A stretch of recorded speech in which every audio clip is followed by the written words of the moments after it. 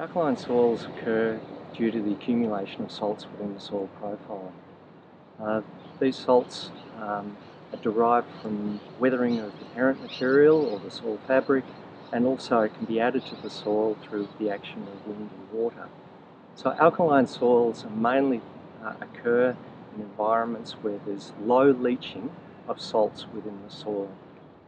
Alkaline soils are often sodic and also saline.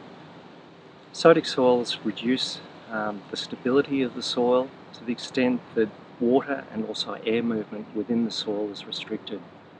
Saline soils restrict the availability of water to plants, mainly due to the increased osmotic potential.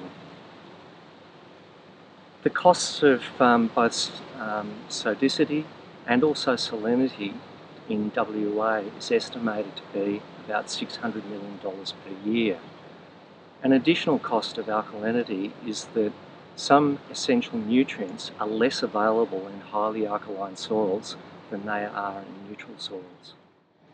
Soils which have high levels of clay or a loamy, which have low drainage potential in low rainfall areas, are usually the soils which accumulate salts and are most prone to alkalinity.